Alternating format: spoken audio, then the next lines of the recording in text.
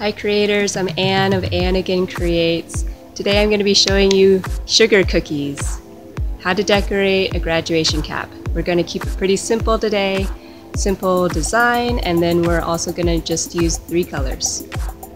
I've got my stack of cookies all ready to go. I'm going to start with the blue icing. This blue icing is a flood consistency. It's very loose, ribbons off the spoon quickly, and smooths over fast. I am outlining the graduation cap using that same blue flood consistency icing, and I'm using a Wilton number 1 tip, a really small tiny circular hole. I just love being able to use the same icing for both the outlining and the flooding. It's the same icing. I don't have to make 2 different consistencies. I can even use the same bag and just switch out tips. It's extremely handy.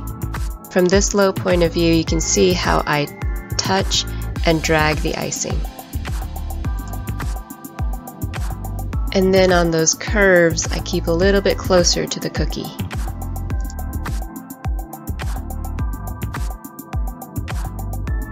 To flood the cookie, I'm using the same icing bag, but I've switched from a number 1 tip to a number 47 basket weave tip.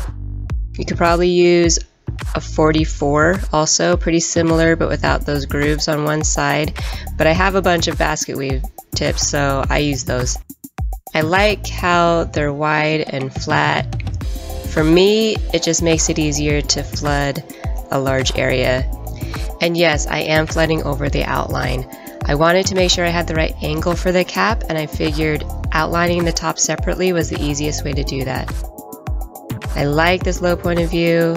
It shows how quickly and effortlessly this flood consistency smooths itself over.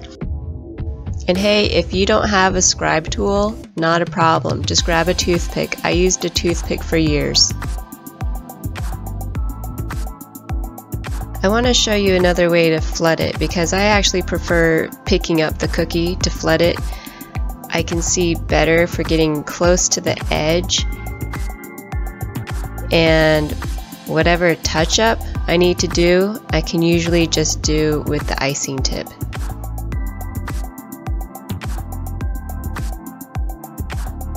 No Scribe tool, and it looks great. The cookies have dried overnight, and I am back with a number 1 tip to outline the top of the cap, still using the flood consistency icing. This yellow icing is more of a medium consistency. It doesn't fall as fast, it doesn't smooth over as quickly. It seems like such a solid color. But you know, I did have a problem with the blue bleeding through the yellow, like after hours of drying, and it didn't happen with the white. So if I can make a suggestion, I'd say add a few drops of white just to make your yellow a little more opaque. The white icing is a thick consistency, but be a little careful with white. I find white, in my experience, can act thinner than it looks. In my mind, I thought, hey, if I start with the 0, I'll be able to center the 20/20 better on the cap. And it seemed to make so much sense to me at the time, but I think it's just kind of a mental thing. Although it did seem to work alright on this cookie. So here I'm adding some extra icing to the parts of the numbers that I want to thicken up, just to make it a more interesting font. Using the Scribe tool to gently shape the numbers. And then also the light tapping helps to smooth out the icing, any rough icing.